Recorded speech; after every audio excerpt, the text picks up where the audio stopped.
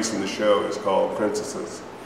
As a native, I hear this term that, oh, my great-grandmother was an Indian princess. So I took that literally, and I'm making a whirligig. So mine is a piece where the wind turns the windmill.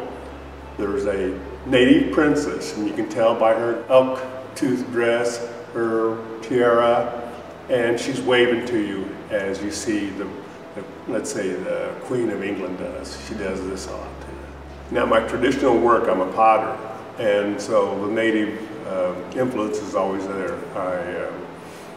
I use native motifs. I use the buffalo, I use deer, I use dancers, birds, dragonflies. So you see that theme all across my work, but it's not really a stereotype unless you just want to put us all together into one group and say that is a stereotype. When I first started out to be a potter, I didn't really realize I was going to be a potter.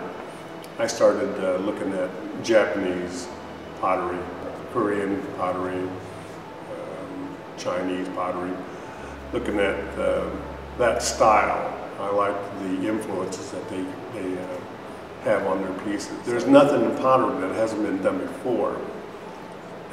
So all I am doing is doing the shapes and the sizes in my own image as far as what I see. I take those traditional shapes that potters long ago did, even native potters did long ago, and just give them my little touch to them, and hopefully they work out. I've been real happy with them here lately. Oh, I haven't seen what other people are doing for the show, and I hope it is a little tongue-in-cheek.